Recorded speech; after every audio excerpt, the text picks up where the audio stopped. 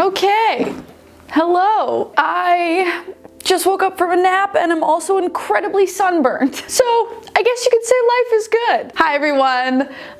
Today's video, this week's content is a little bit different than the stuff that I usually make. For any of you who aren't familiar, hi, my name's Alayna Joy. Usually I make content mostly about the LGBTQ community here on this channel, queer sex and relationships, but sometimes, and by sometimes I mean this is the first time, kind of. I guess I've done climbing in vlogs before, but for the first time really, we're doing a climbing video? I thought about ways that I could try and make it gay, but then I remembered that climbing is basically gay on its own. So the work has been done for me. I talk a lot about my love for climbing, but I've never really sat down and talked about climbing, like as a sport, as an activity, what it is, how you do it, how you get started. So I thought, let's bring two of the things that I love the most together, YouTube, content creation, and climbing,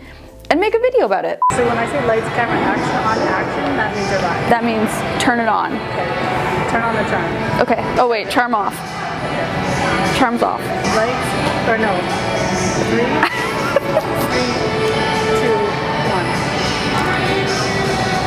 1. And the charm's on. I'm really nervous. But I wanted to show you, instead of just talking about different climbing stuff, I thought I could come to the gym and maybe show you a little bit. Some basics. Some basic tips. You do a leg kick, but I couldn't see it. Oh, sorry, okay. I started climbing at the end of 2020. So I've only been climbing for a year and a half. So I am by no means an expert. Like let's put that disclaimer front and center. I am no expert. I am just a gal who discovered this thing that I absolutely love to do. Yeah. So constantly. The amount that this sport has done for not only my physical health, but my mental health is mind-blowing. Climbing is great for mental and physical health. Obviously, I go to therapy for my mental health as well. And for my physical health, I want to take a second to thank the sponsor of this video, Ritual. You gotta take your vitamins. A huge thank you to Ritual for sponsoring this video. Ritual is the obsessively researched multivitamin, taking the guesswork out of vitamins, bringing you 9 essential and high quality nutrients that can be tough to get every day on even a healthy diet. I take the Ritual essential vitamins for women, and I love the transparency, like knowing exactly where the ingredients are coming from, knowing how they're sourced, but also the fact that they're completely vegan, they're non-GMO, they're allergen-free, gluten-free, there's no sugar added. They share exactly where all of the ingredients are sourced from, and when they ship out the orders, they use environmentally friendly materials. It's just all around a company that I'm happy to stand behind, and a supplement that I'm happy to take. And it's gentle on my stomach. This is my current bottle. Almost empty. I can take these on an empty stomach. I don't have to like time them around my meals. Minty, fresh. I nurture my body and honestly my mental health through climbing, but I also nurture myself through making sure that I'm getting the nutrients that I need every single day. And you can get 20% off your first month if you use my link. That's ritual.com/Alayna20 for 20% off an entire month's worth of vitamins or protein. Now let's talk climbing. I do share a lot about it with you all on Instagram.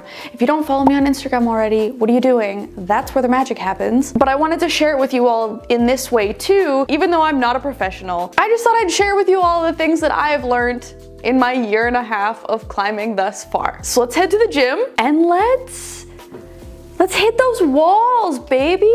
I don't even know what's some climbing lingo. Let's send it. Let's go hard and send it. Some climbing basics. Climbing 101, top couple of tips that I got when I was just starting that made a huge difference. And again, I am no expert. I really want to stress that I am no expert. But these are a couple things that really helped me. You want to come closer? You don't have to move so slowly.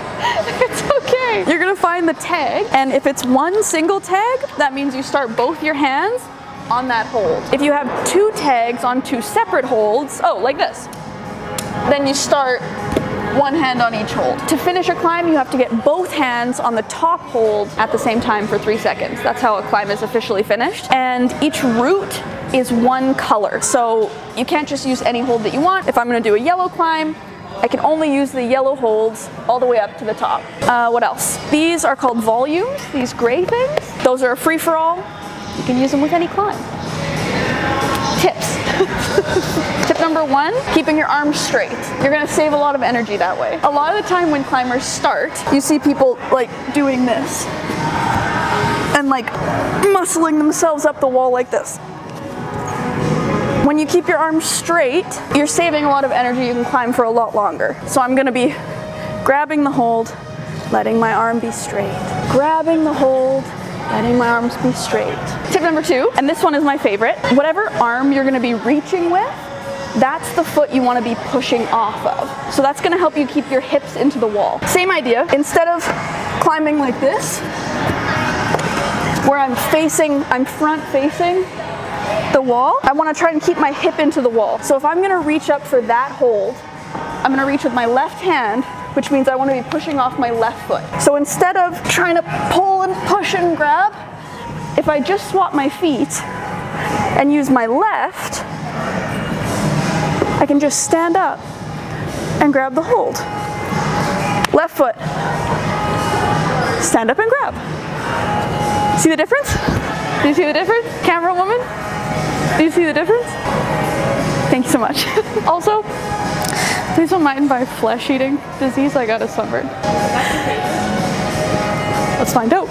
Okay, so we've got our arms. We've got our arms straight. We're reaching with the same foot that we're pushing off of, keeping our hips into the wall. And climb with your toes. Instead of putting your foot sideways, and then let's say I needed to turn my body this way. If I'm using the middle of my foot, I can't move, I'm stuck. Whereas if I use my toe, and I need to turn my body, I can pivot because I'm on my toe. Couldn't do that if I was on the side of my foot. Ta-da! Those are some climbing basic tips for beginners from basically a beginner myself. No, I'm exiting the frame. No, I'm making an exit. I started climbing when I was over in the UK and fell in love with it pretty quickly. I will say it was not like a love at first sight. Almost, but not quite. The first few times that I went, I thought it was okay, but I didn't love it because I wasn't good at it. I wasn't the best, so I didn't want to do it anymore. The mantra of the oldest daughter. The mantra of the perfectionist. Obviously, when I started, I didn't know what I was doing. It was quite terrible.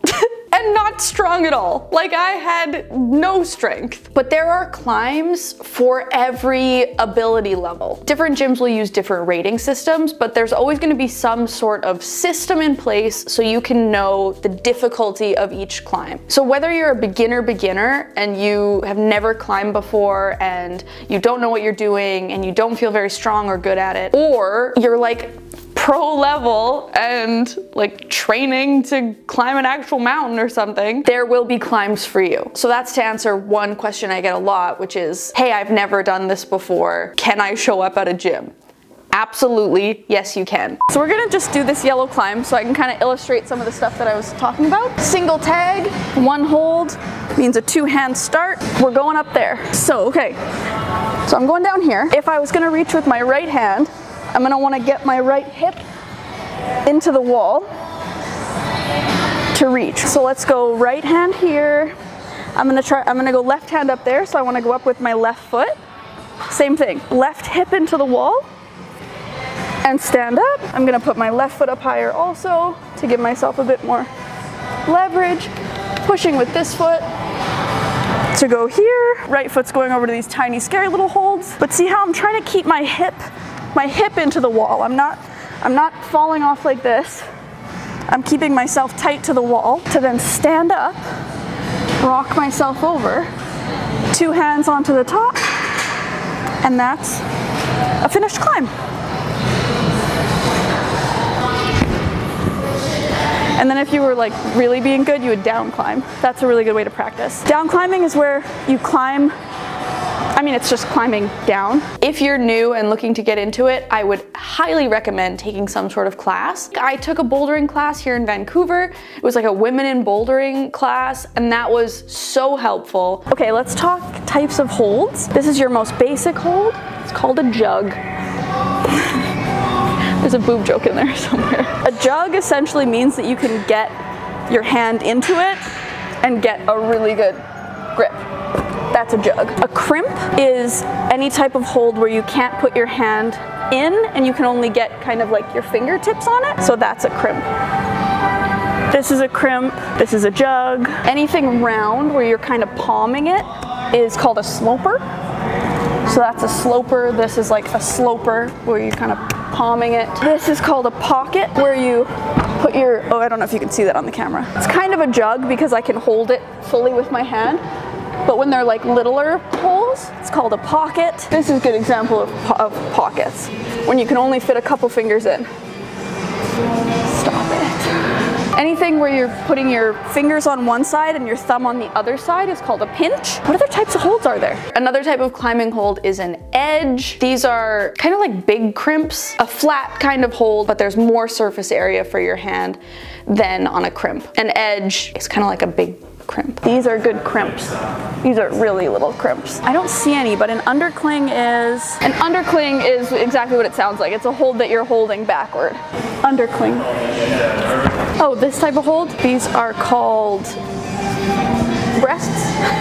Sorry, you said they're called knockers? Boobies? Yeah. And then when you do go to a gym, even if you go alone, which again, totally fine. Tons of people climb alone. It's not weird at all to show up to the gym by yourself. It's super easy to meet and talk with people at a climbing gym because all it takes is you choosing a climb that you want to work on and then seeing if other people are also trying that same climb and talking to them about it. It's like built-in conversation starters. One piece of etiquette that I will caution you against, hi Boogs. It's totally fine to ask people how they do climbs or ask people for a tip. Totally fine, totally acceptable, encouraged. Do not, if you can do something and you see somebody else struggling to do that same move or struggling to figure out that same climb, what you don't want to do is go and offer them advice or tell them how to do it. Different people are gonna do climbs differently. So there are multiple types of beta ways to do the climb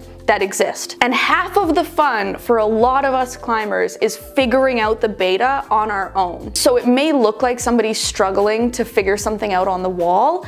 That doesn't mean that they want help. They might want to figure it out themselves, you know? So just don't do that. Other than that, talk away, go make friends, go chat. And then there's also, you'll hear people talk about static climbing and dynos or dynamic climbing. Let's go over here, I'll show you. Come with me. So a static type of move, if I wanted to grab that, this is static. A static move is where you're not using momentum. You're just grabbing. Static climbing.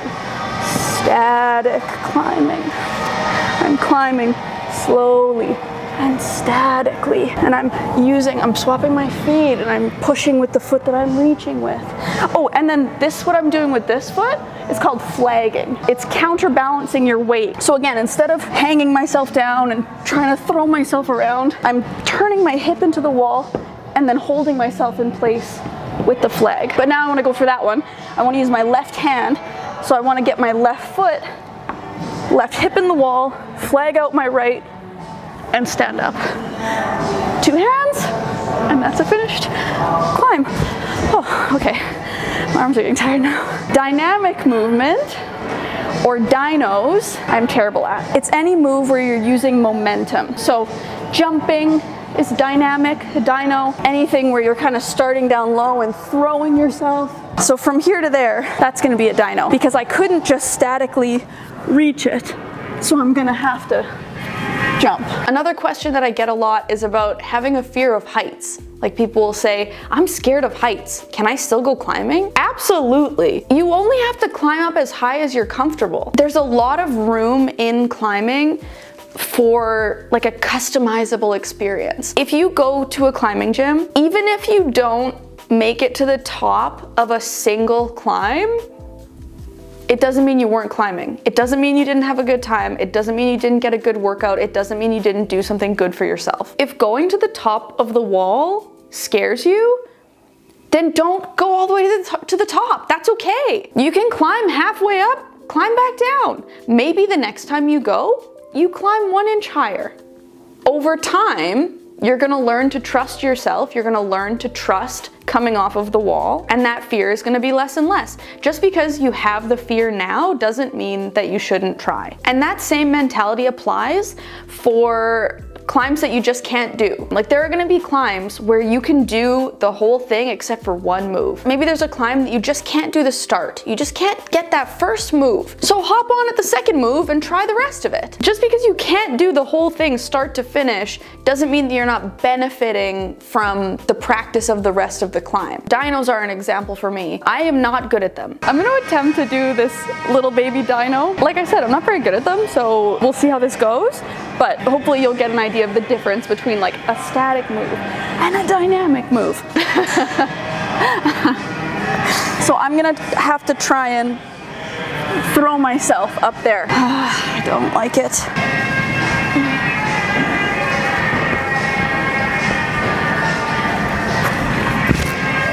See, that's the idea, but I don't know.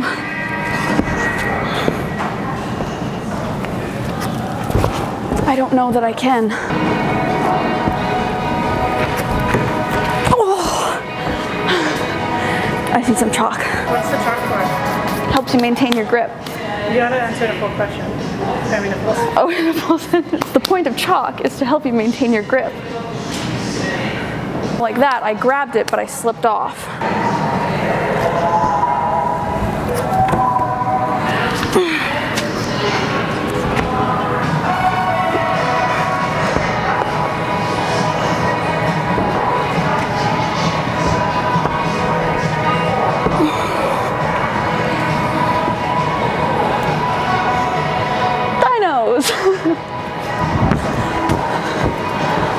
It's not proper fall technique. This is proper fall technique. Oh no, I'm falling. Sometimes if the first move of a climb is a dyno and I can't do it, I'll either skip it and just practice the rest of the climb because it's still helpful, or I'll cheat the move. This is another good tip. If you can't do a certain move with the set holds, right? So on this climb, I couldn't make that dyno from the first black hold, the jump to the second black hold. So I cheated and I used my left hand on a different hold that's part of a different climb in order to give myself more leverage to practice that first move. So was I officially technically doing that climb? No, but was I still improving and practicing and hopefully getting closer to being able to do that climb in the future? Yes. So don't be afraid to cheat the start, cheat the moves in order to get yourself closer to the ability level that you want to be at. What would you want to know? Do you have any questions? As the professional climber that you are? When should you just give up? Once you fail 3 times. When I started, I was not good. I could maybe do 1 chin up. Maybe. And all that I've done over the past 1.5 years is essentially climb as much as possible.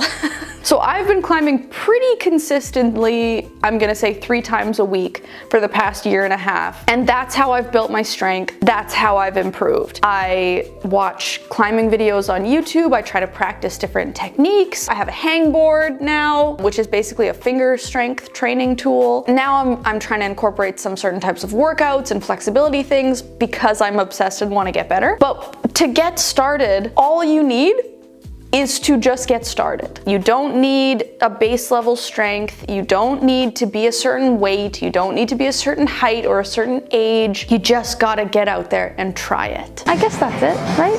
What else do we have to show them? It's really fun. If you're interested in getting into it, I'd highly recommend it. Just go to your local gym. I know a lot of you are scared to go alone.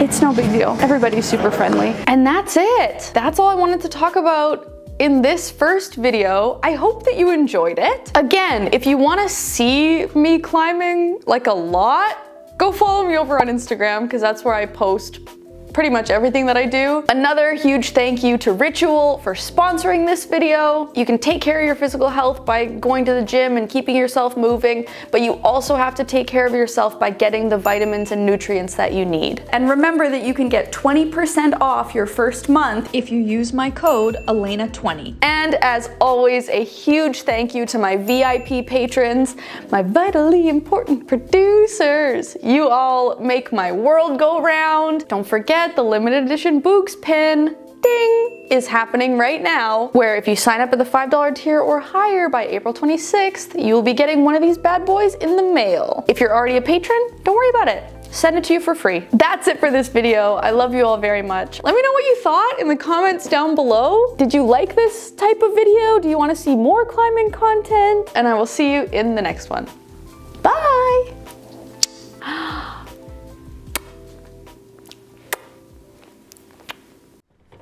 You're doing great. You're doing so good, sweetie. You're being such a good Instagram boyfriend. Husband.